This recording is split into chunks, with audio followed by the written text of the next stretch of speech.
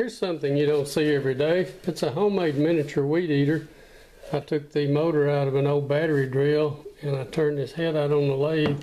It has set screws in it to hold the strings and to also hold the assembly on the little motor.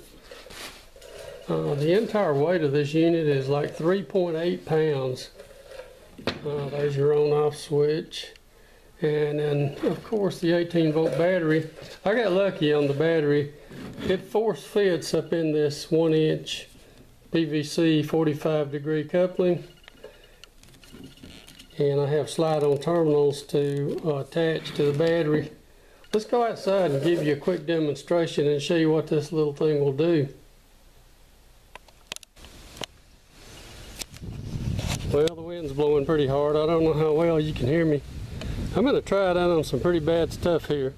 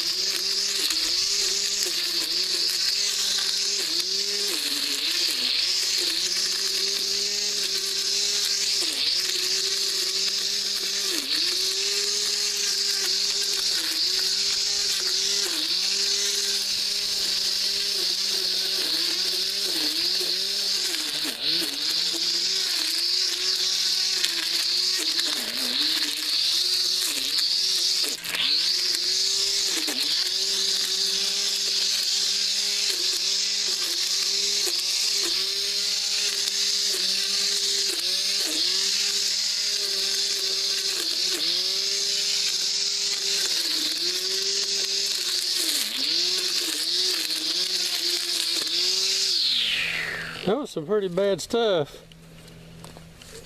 And this thing only weighs 3.8 pounds. So save those old battery drills. They come in handy. You can make a lot of things with them.